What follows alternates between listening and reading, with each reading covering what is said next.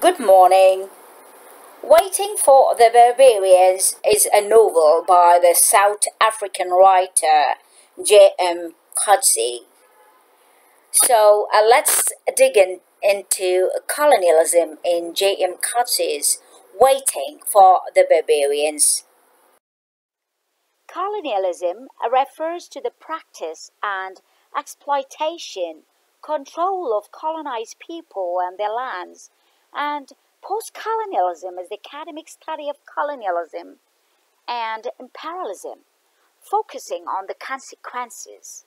It is concerned with the economic, cultural, and psychological effects of imperialism and emancipation from colonial rule.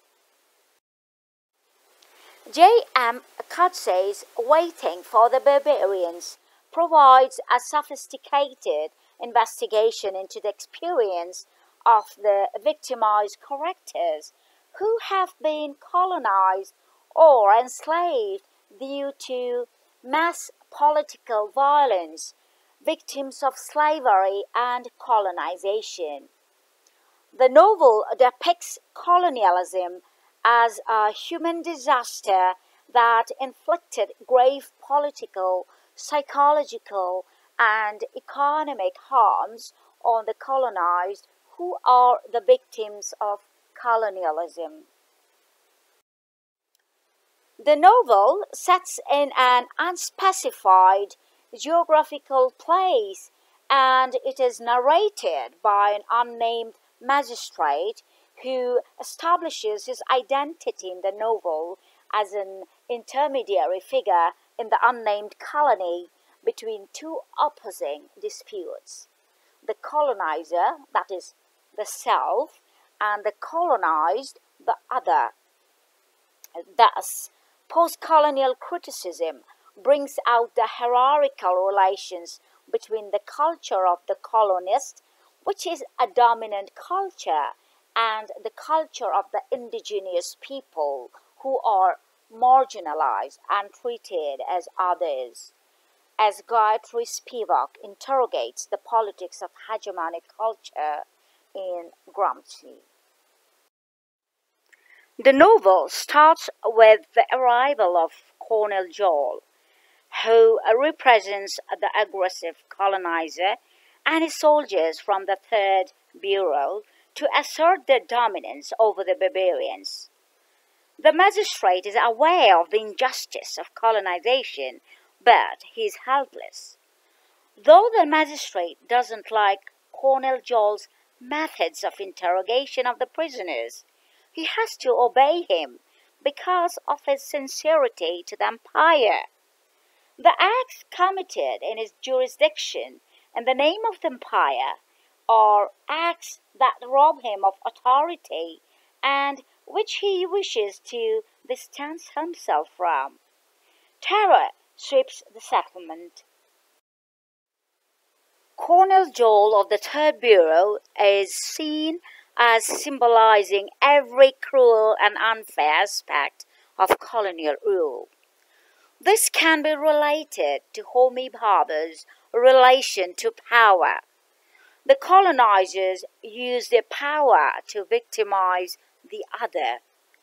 The magistrate has no authority to stop the atrocities of Colonel Joel. As Joel interrogates and tortures barbarian prisoners, the magistrate becomes increasingly sympathetic towards the victims. The magistrate is struggling whether it is appropriate for him to take sides with the colonized or to stay loyal to the tyranny of the colonizer, particularly when Colonel Joel starts the horrors of victimizing the colonized in front of the eyes of the magistrate. Thus, the magistrate is self-conscious of the double thought that is caught between conflicts and leaves him fragmented. This confused attitude, this hybrid position or thinking is what Homi Bhabha calls the third space or in-betweenness. In one incident, Colonel Joel and his men torture a young barbarian woman in front of her father, break both of her ankles, and make her blind. The healing treatment that the magistrate gives to the barbarian blind woman through massaging indicates the magistrate's feelings of guilt and objection of Colonel's policy. He expresses a psychological state that his belonging to her is a rejection of the dictates of imperialism and a wish to free all the colonized territories. When the colonel leaves the outpost, the magistrate takes the barbarian woman and restores her to her people, a gesture to project an identity for himself and also a resistance. The army arrives, finds the magistrate guilty of treasonously consorting with the enemy, and subsequently tortured. The magistrate is turned into a colonized object as the other. The idea of the other is done out of the belief of the colonizer that he is the enemy within. The magistrate's development identity can be seen when he says, "I must assert my distance from Colonel Joel. I will not suffer for his crimes." In the end, he confronts with Colonel Joel and expresses his opinion, saying, "You are the enemy. You have made the war." And the sentence goes on. Colonel Joel's process of getting the truth is a historical process of colonization. In another incident, he tortures a boy looking for the truth which is required to be truth by the empire. He uses violence to take out the truth, which is an act of torture, where the torturer attempts to make the tortured speak the truth. Under colonial conditions, some become the masters and some the servants. Some have the power and some are totally powerless. In the end, the Third Bureau sends troops to search and destroy the barbarian enemy.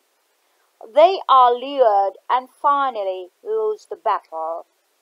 Colonel Joel and his men retreat, and finally the magistrate resumes his old authority. Waiting for the barbarians is thus about destruction of an imperial regime. Colonialism is about resistance and reversal of fortune as seen in the novel. And